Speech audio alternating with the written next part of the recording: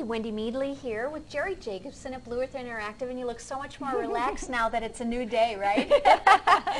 And today we are talking about photo sharing for civic groups as part of the National Civic Summit. Again, we never know if everybody's watching many of these or one of these. If you're watching every one, you're going to hear us say the same stuff every time, that our national tweet-up is next Wednesday, which, you know, Wednesday the 15th of July. Now, someone's going to watch this in December and say, next Wednesday, not happening. Anyway, and we've got the connection after that. And what we're going to be doing is we're going to be helping civic groups amplify their voice. And one of the great ways they can do that is through photo sharing. So we're going to talk a little bit about the photo sharing piece today.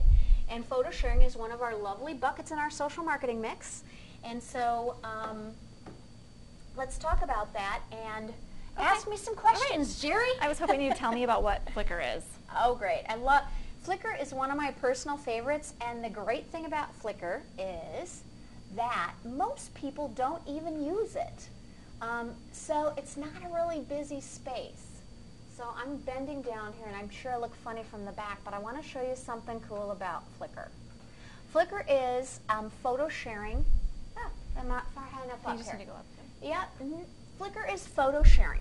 And much like YouTube with their video sharing, the great thing about sharing collective photos, if you think about not sharing personal photos, a lot of people share personal photos, but if you thought of, if you were at a civic event and everybody took a bunch of photos, wouldn't it be great to share those? Okay. A great way to use Flickr. And in this instance, what we're going to do is promote that with our tweet up. So. Okay. So you mentioned that you can put up events pictures, but how else would a civic group use Flickr? Well, along with the line of doing it at events, and you know what, this doesn't look very pretty, so let's get rid of this.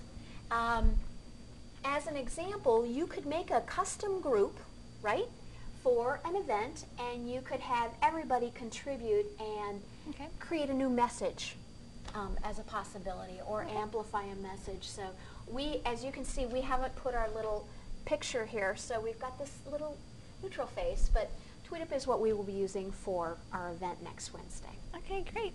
I heard something about TwitPic, and I actually have no idea what that is. So yeah, well, that is our other fun topic when we're talking about photos. And TwitPic, here's my TwitPic site, and here's a great example. Here's what you can imagine. The look of this is very similar to Twitter. Here's your hashtag, right, with your Civic Summit.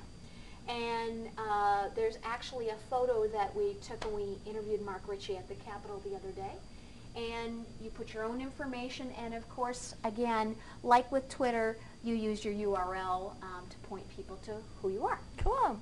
Yeah. So how would a civic group use that, though? A civic group could use this by, again, how we'll use it at the National Civic Summit at our tweet up is we will have a red carpet or a photo area where people will take photos of themselves at the event, and they'll upload that to Twitter because they can log into TwitPic through their Twitter account. Oh, very cool. Alrighty.